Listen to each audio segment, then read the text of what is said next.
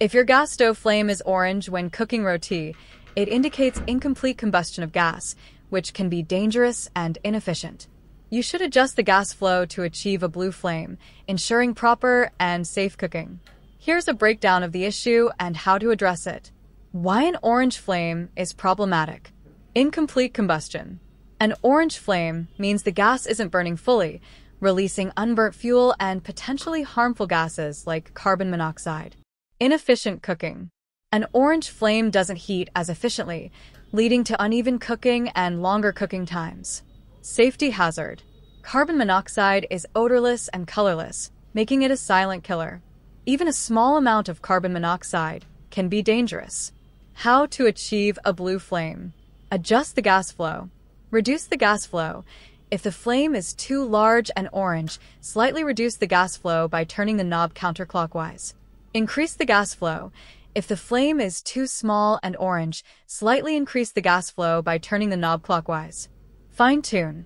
Continue adjusting until you achieve a steady, blue flame with a slight yellow tip. Check for obstructions. Ensure the burner cap and vents are clean and free from debris, as this can restrict airflow and cause incomplete combustion. Clean the burner. If the burner is dirty, clean it thoroughly with a soft brush or cloth to ensure proper gas flow. Check for a leaking gas hose. If the flame is unstable or keeps going out, it could be a sign of a leaking gas hose. Replace the hose if necessary. Consult a professional.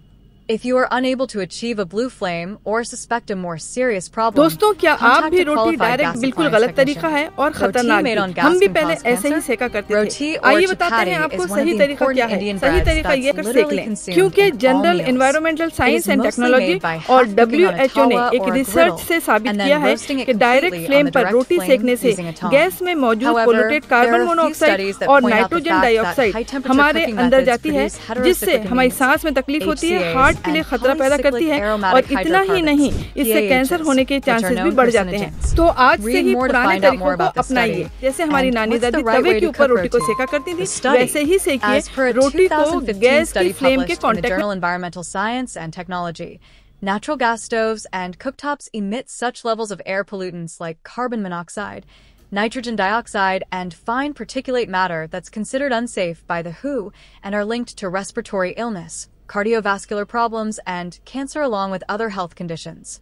There was another study published in the journal Nutrition and Cancer, which highlighted the fact that high-temperature cooking can produce carcinogens. Thus, we got thinking about whether it is okay to cook chapatis on direct contact with gas flame or not. So, does it apply to chapatis being cooked on direct gas flame too? The doctor's take. We talked to a popular Delhi-based medical oncologist, Dr. Shyam Agarwal, who is a senior consultant at Sir Ganga Ram Hospital, about the correlation between high-temperature cooking and cancer, and he said, "We cannot link direct flame cooking with cancer.